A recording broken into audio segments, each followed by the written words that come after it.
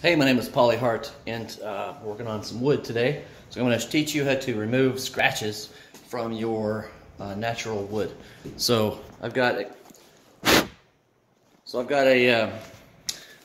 nice scratched banister. Some beautiful woodwork though. So I have two products that I would like to recommend to you today. Number one is Robert's wood laminate and vinyl putty.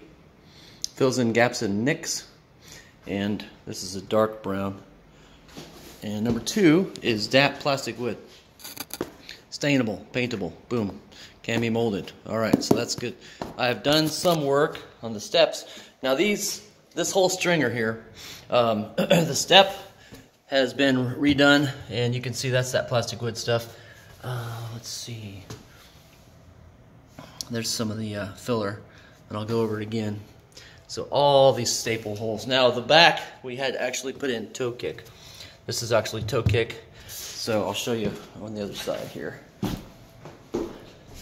So I had to remove this piece and bring it to the right 1/4 inch so I can line it up here so that could match there. All sorts of nicks and dings.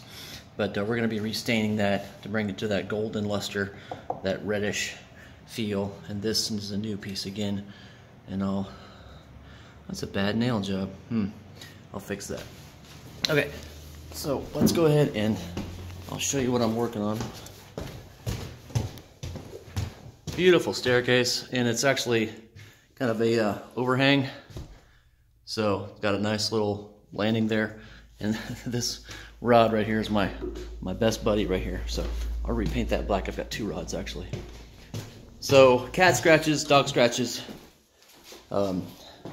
rabid wolverines, whatever you've got going on.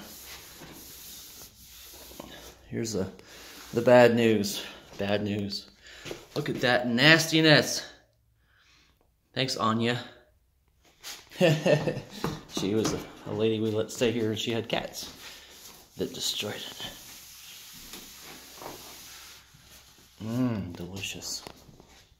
You should see my boogers. Okay. So let's go ahead and we're going to touch this up. And what I've got going on, just got this nasty old rag, but it's working for me. I'm going to show you a spot. We're going to get the old Robert's filler. And there's better stuff out there. This is just the one that I've used the most. And I know how it works. So there's not a lot of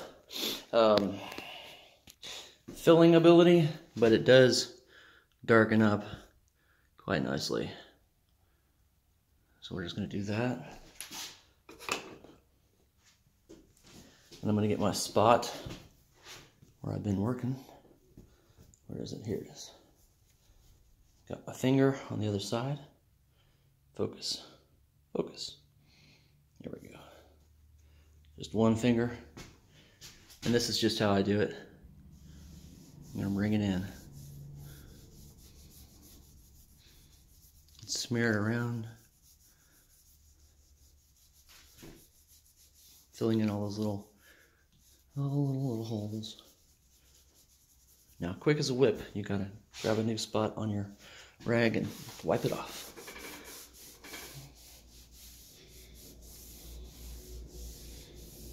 Okay, so they're almost filled in. I'm gonna get another application on it later, and then we will go ahead and restain. But unless you want to sand this whole thing by hand, I mean, I would not recommend a sander. Oh yeah, there's my floor work. That's the plastic wood on the floor here. Unless you want to sand the whole thing by hand, because you've got these little ridges and whatnot to take care of, and it might not be a bad idea to go ahead and do some of that sanding by hand, but you've got to match that stain, buddy. So what I'm going to do is I'm just going to put that Robertson on there, and if it's a big hole, the plastic wood, and then I'm going to go ahead and bring it down level. After that, I'm going to go ahead and get the best stain that I can match. And you have two choices on stain. mini wax. And don't ever use that gel crap. I mean, if you know what you're doing, then it's okay. Ignore me. But you got mini wax, you got Varathane. I'll show you what I'm using.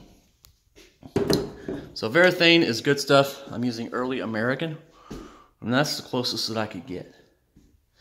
Now this has one coat of Early American, a second coat of Early American, and then should bring me to closer to this. The lighting is not especially good, so please forgive me, but we're getting close. You're getting pretty close to this. So this will match this, hopefully. I might have to mix and match and find a more redder tint. But you've got to get creative.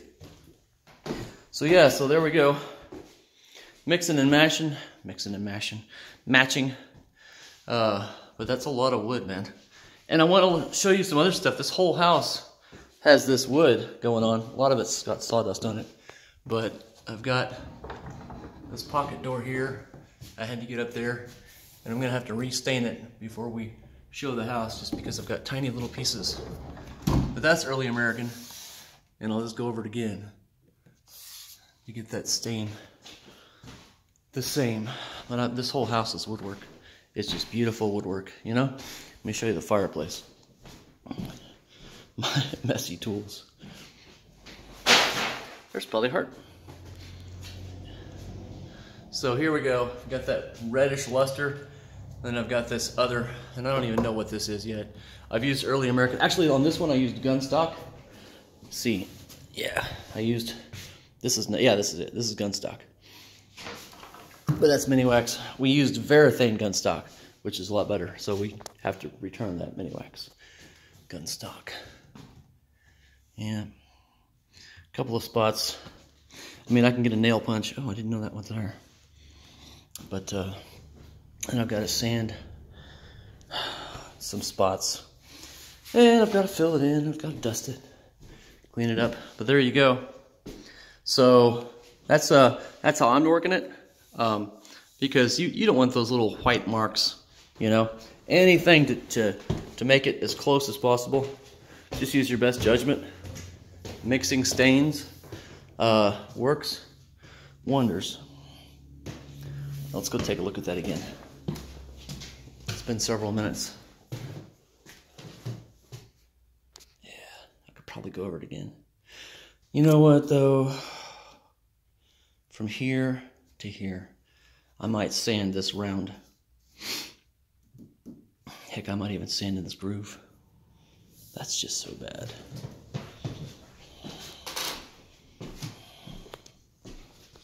That's not as bad because the cats are afraid of falling. I don't blame them.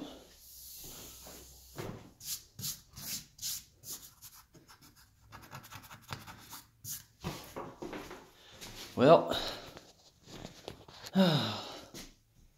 so do I want this off-colored, or do I want it scratched and coated? It's a tough call. You're going to have to figure it out on your own. Anyway, that's what I'm using. Robertson's wood laminate and vinyl putty, and then DAP plastic wood.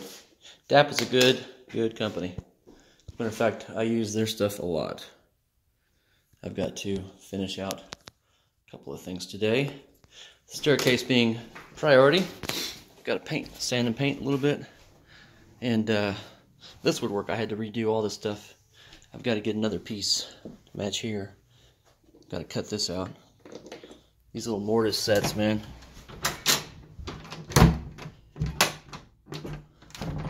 But this is almost trimmed. Almost. I like that floor trim. Floor trim, great. More woodwork. Oh, let me show you one more thing. I was working with the wood. Here we go. This little vent here giving me some problems. So yesterday I got the grinder and I took this off, zipped that down so it fits. But that's the problem. If I put this bottom piece with it, it's too tall. This way, yeah, this way. If I put the bottom piece with it, it's too tall, so I'm just going to go ahead and leave it off. Oh, that guy fell. But yeah. Oh, one more thing I gotta show you with the wood. Yeah. Staple gun. All right. From this direction, see this beautiful floor trim? Beautiful trim, beautiful trim. And you can tell, can't you? That is not that. That's actually from the closet we just came from. So I don't know what I'm going to do with the closet yet. But I had to create this corner. Well, this outside and this inside corner from the other wood. You can see it there too.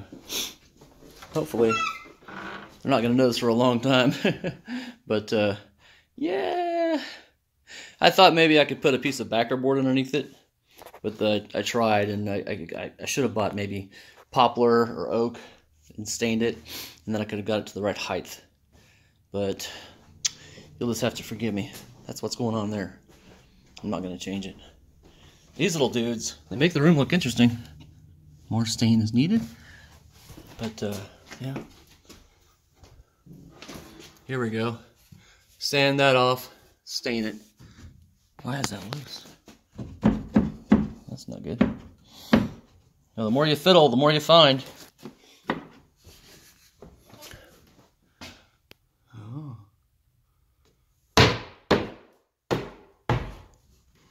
Oh, man.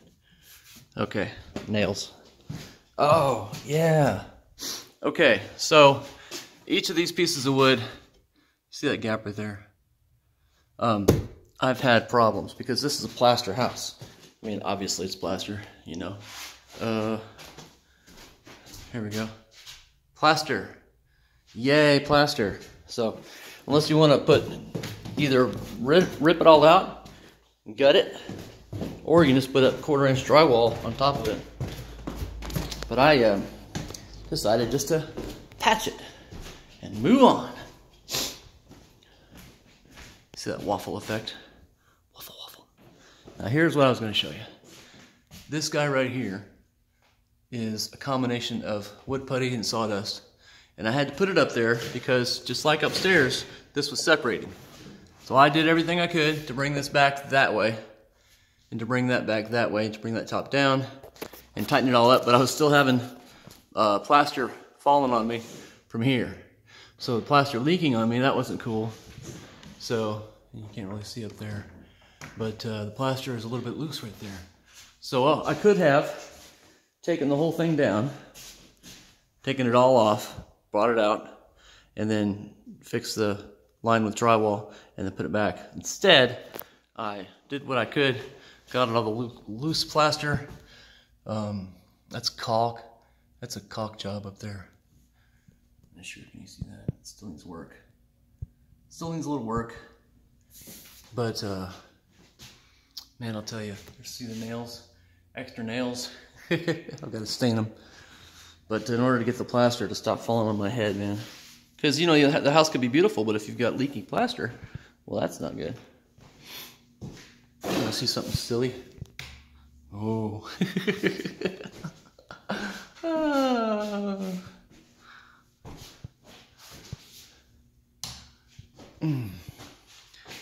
There's some stencil work that my wife decided for me to do. You like how I phrased that? The other side is the kitchen. And it's just painted it blue. This is all what's called not Valspar. Yeah, Valspar. Valspar Ghost Ship. Ghost Ship. It's a, and this is just feathers my wife got from Sherwin-Williams. Oh, there it is. Feathers. That's the white. I'm using a different white for the bathroom and the entryway. I've got to stain this dude. I created this thing yesterday. And here's some more scratches on this guy right here. Full of sawdust and drywall. But I might take this piece off of this door because it's a nice door. You know, I've got some ornate woodwork to it. But more stain is needed on this guy. You can actually see daylight through there too. Where is it? Can you see it? There it is. Right there. So I put this up. This is all new woodwork. And I'm going to put new flooring down. This is my basement access. Yeah.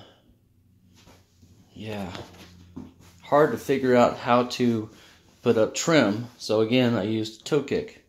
I haven't popped it down yet, but it's just it's a full basement. So sorry, that must have deafened you. Yeah.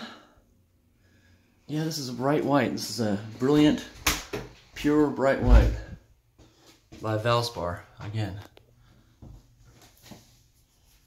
It's the whitest I could get. I think I'm using a Season Flex outside white. Yeah, Season Flex. And poly didn't prime, so this is obviously leaking through that brown. But caulk and paint, caulk and paint. My woodwork in this room was dastardly. So because of the animals, again, they got up on there, they put their little claws right there. So I've stained it once. I'm gonna come through and stain it again. And due to deferred maintenance, I had some problems up here with water. Yeah, I need new windows.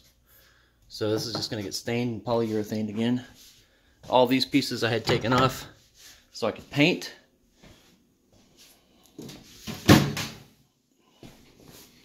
And there's my bathroom door. Good door. Still got that mortise stuff going on. So, and I had to paint this white. This has an interesting configuration because it's a narrow bathroom. So there's the bathtub and then the toilet around the corner. But we had to fix the coloration. My painter that we hired did it backwards, so she painted it yellow and white. That didn't make the tub look good at all. So now that we have the yellow here, the tub looks better. It's a creamy green for some reason. But I've sprayed it with Lime Away, and I've got some Iron Out and some Clorox bleach. Just gonna get those crusties off. Oh, and then I picked up some color matching caulk. Sorry, silicone, color matching silicone, and I'm gonna hit this rim, this little seam there. And that should be it. This is Alex Plus by DAP. Alex Plus is a good product because it's got silicone in it. It's also paintable, which is amazing. Alex Plus is amazing. Yeah, so that's a little tour of the woodwork of the house. And what I've done. Oh, man. The floor is another story altogether. Can't remember the name of this. Kona, I think it was. And this is real, I mean, when it's clean, this is super dark and this isn't that dark. So this wood here matches that wood there. And it looks just crazy brilliant. So beautiful.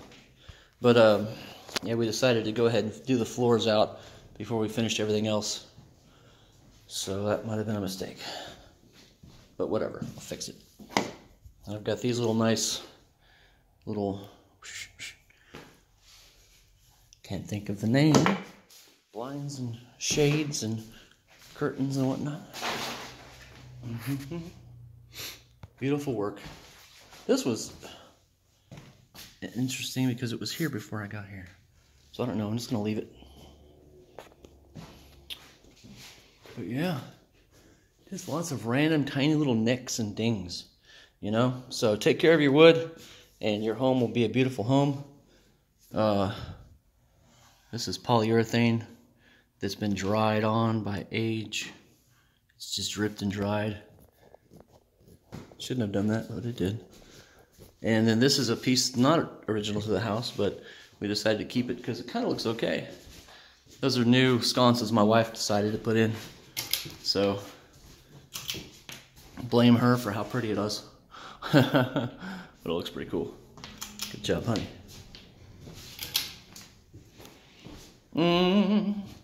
Obviously, 3 coloration, not too fond of that, so I'm going to have to stain it again. When I go ahead and stain over stain, since the floor has already been stained and polyurethane, I can go ahead and use this, again, the early American, and go ahead and hit the corners there, and then just wipe it off the floor because it'll come right off that polyurethane. So that'll be nice. Nice. Nice stained glass. Wood on the stained glass is good. The ceiling trim is pretty good. No scratches on there. Yeah, anyway, lots of fun for me today. But I thought I wanted to kind of give you this little brief tour of my woodwork because I am not a woodworker. I'm not a floor finisher. I'm not a stain master. I'm not a carpenter by any means, but I've had to learn because this is my house and I'm trying to get it ready to sell. And so, yeah, it's all about the BRRR method. Are there 4 R's? Anyway, buy, renovate, rent, refund, refinance, and repeat. That's interesting. Oh, I wonder, is that from, what is that from? I don't know. Stuff like this. Here's a piece, right? That's not me. I didn't do that. Man alive, that's just gorgeous stuff. And it just hurts me. All those staple holes that I still have to hit. And this seam, I didn't know that split was there. So much work. That's where the old carpet was right there. And you can actually still see the carpet run in the middle.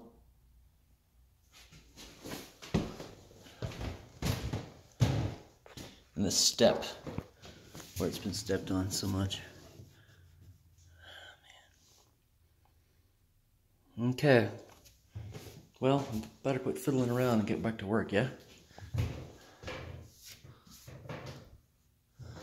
I'm gonna have black hands by the end of the day. Oh man, and I gotta get a ladder, put a ladder up here somehow. And I'm gonna take a 5-in-1, a little bit of sandpaper, and get to work on that corner. Because that just bugs me. And the other spot up there on that door that I showed you, where there's just paint on the wood, it's annoying, you know? Yep, right here. But see, this is one of those areas where nobody's going to see it. So as I'm walking towards, you know, obviously those won't be here. So I'm walking towards it and turning right to go downstairs. I'm never going to see that. Only a little kid's going to see that. Or somebody who walks around like me and says, oh, I wonder what they did here. But here we go, right there. That needs to be fixed. Inside those, where I had those pieces up for the blinds.